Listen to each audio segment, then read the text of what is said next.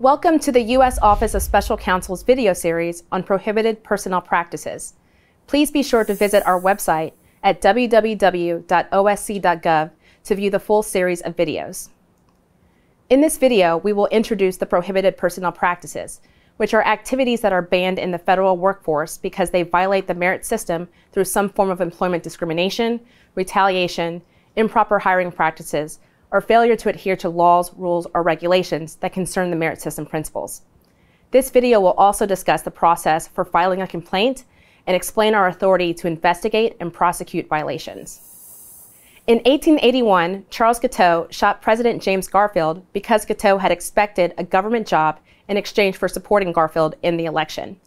The country blamed the spoils system for Guiteau's actions and demanded a new system of filling government positions without favoritism or political connections.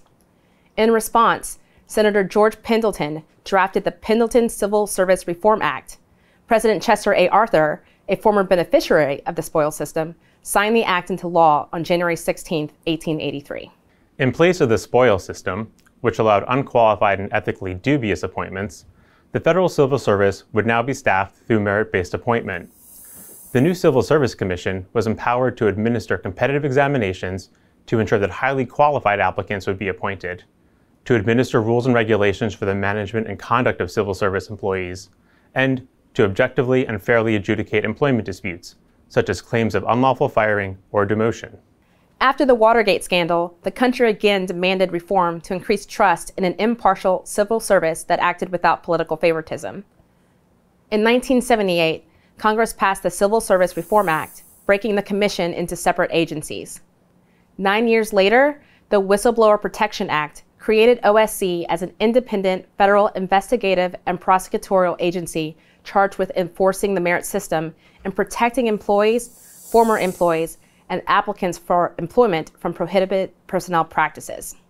OSC's independent role allows it to operate as a neutral party.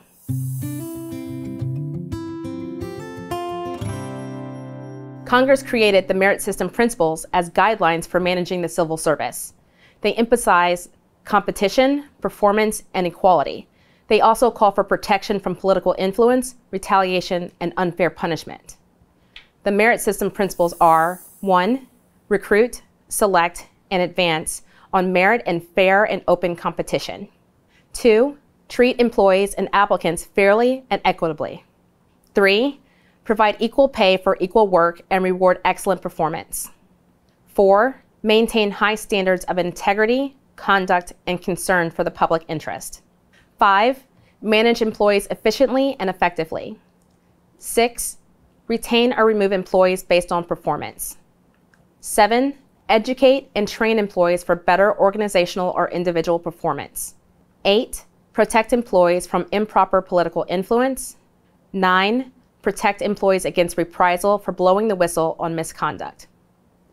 In sum, the 9 merit system principles are values that we aspire to in the civil service. By contrast, the prohibited personnel practices are the 14 specific activities banned in the civil service because they directly conflict with the values outlined in the merit system principles. Therefore, while agency officials have broad power when managing the federal workforce, they must not engage in discrimination, improper hiring practices, retaliation, or any other activity that violates the laws, rules, or regulations that concern the merit system principles. And unlike the merit system principles, the prohibited personnel practices are not guidelines, they are rules. Most federal employees, former federal employees, and applicants for employment can file a complaint alleging any of the 14 prohibited personnel practices by submitting a completed OSC Form 14, which can be found on OSC's website. The Form 14 is required by OSC's regulations to open a complaint of prohibited personnel practices and serves as the crucial first step in helping OSC to understand the basis of the complaint, including the specific PPPs being alleged. The Form 14 will ask specific questions based on the PPPs identified by the filer. It is important to answer the questions fully and completely. Additionally, the filer may attach relevant documents to the Form 14, such as disciplinary action notices. Once OSC receives the Form 14, the Case Review Division screens the complaint to ensure that the complaint is not outside of our jurisdiction. For example, if the filer is employed by an agency excluded from our coverage, then we cannot review the allegations. If we do have the authority to examine the allegations, and the complaint concerns prohibited personnel practices only, the complaint is sent to the Investigation and Prosecution Division for review and further investigation. IPD also has the authority to prosecute violations of the 14 PPPs, although most meritorious complaints resolve through settlements, which OSC facilitates between filers and their agency. IPD is comprised of attorneys and investigators at OSC's headquarters and 3 field offices, one in Michigan, one in Texas, and one in California. Generally, cases are assigned to headquarters and the different geographic field offices based on the location of the specific agency or facility at issue in the complaint. If the filer submits a complaint concerning PPPs and disclosures, as outlined in our video on whistleblower disclosures, the complaint is sent to OSC's Retaliation and Disclosure Unit. The assigned RDU attorney serves as the single OSC point of contact and performs a similar function to the IPD and DU attorneys.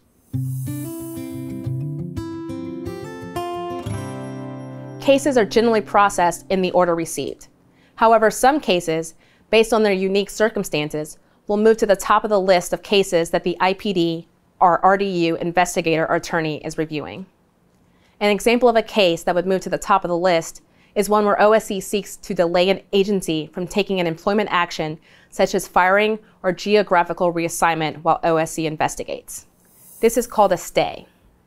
Stays are only sought when the information shows an action will cause immediate harm and there are reasonable grounds to believe that the employment action was taken or is to be taken as a result of prohibited personnel practice. OSC can request a stay informally from an agency or seek a formal stay by filing with the Merit Systems Protection Board, known as the MSPB. One of the MSPB's roles is to act as an administrative court for federal employment claims.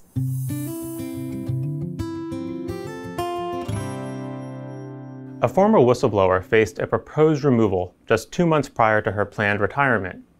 The agency used information from 4 investigations over 5 years to craft a removal that still lacked evidence for some charges. OSC filed a stay for the employee with the MSPB that delayed the agency from effecting her termination and allowed her to retire with full benefits. As stated earlier, OSC serves an investigatory role. When we are wearing our investigation hat, we are trying to uncover what happened. Did an official advocate for their relative's appointment? Did the employee engage in protected conduct?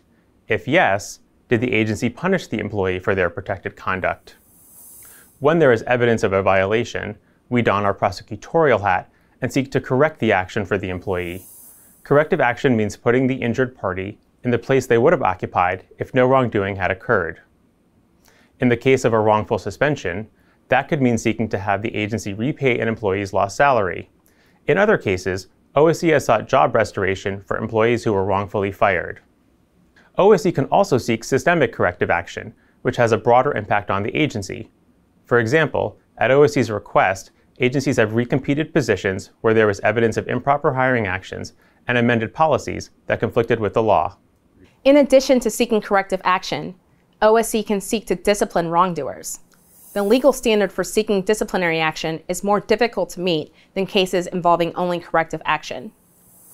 For cases where OSC has issued a prohibited personnel practice report finding that agency officials violated Title V of the United States Code, Section 2302 B8, B9, or B14, an agency must propose disciplinary action against the officials in accordance with Title V of the United States Code, Section 7515.